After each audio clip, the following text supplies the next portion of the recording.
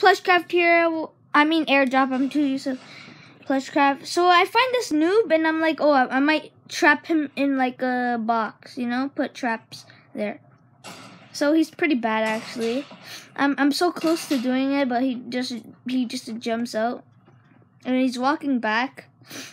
So like I only have 2 wood, no mats right here. So then I try to run, shoot him once, so he gets scared, you know. And then I go over to this tree, just break it to get mats to block him in. And then I start going, you know. I place the wall, and then I hear a clap. Like someone clapping, and I realize that noob wants to dance and team. So then I trap it in a box, so they think I'm making like a house. So this worked out perfectly. And then I put a trap. And then I got the kill.